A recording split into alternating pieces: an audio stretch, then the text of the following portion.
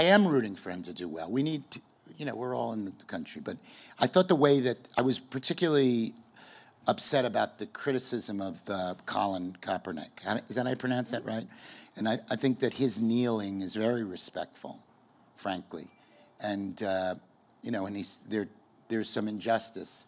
And I think the beauty of the national anthem, I personally believe that, is that we have the right to, that we have the right to express. That's the beauty of America. So if you take that, that's what the national anthem's all about. Now, you know, is that you have the right. This is not like a totalitarian country.